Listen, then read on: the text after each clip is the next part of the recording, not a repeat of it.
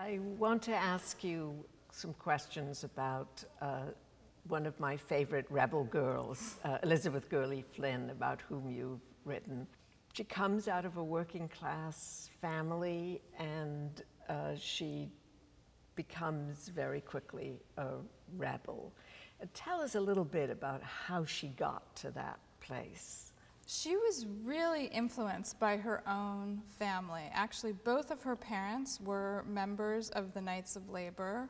Both of them were Irish immigrants. Actually, her mother was an Irish immigrant, and I think her father was a child of Irish immigrants. So she grew up in this working class Irish family that just had a very strong sense of justice, of the need for working people to come together in order to create solidarity. And she brings this into her experiences in terms of first moving around the Northeast and the Midwest with her father, who worked as a map maker for a while, meeting women and children in industrial towns and seeing how poorly they were treated. And then around 1900, becoming a socialist. So her family, actually all of them became socialists. So she converted, as she put it, to socialism around 1900.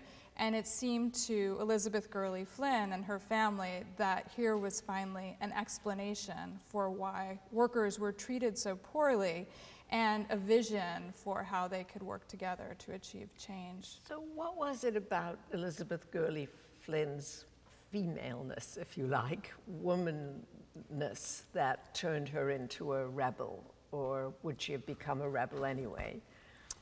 I think the fact that she was a woman was really significant. And at this point, in the early 1900s, you start to see women speaking in public for a variety of things. You start to see women on the streets advocating suffrage. You start to see women speaking on behalf of labor issues.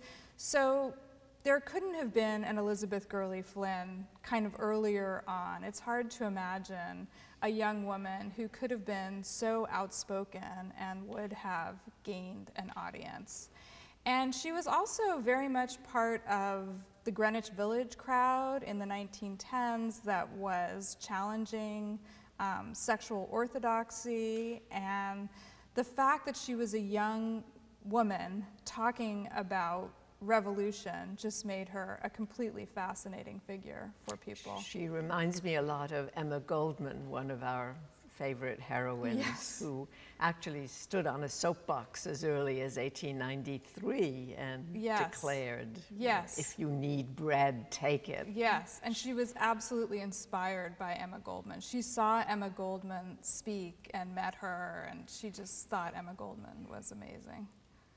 And the fact that there was this outspoken immigrant woman who was talking about birth control, Flynn just thought was incredible and inspiring.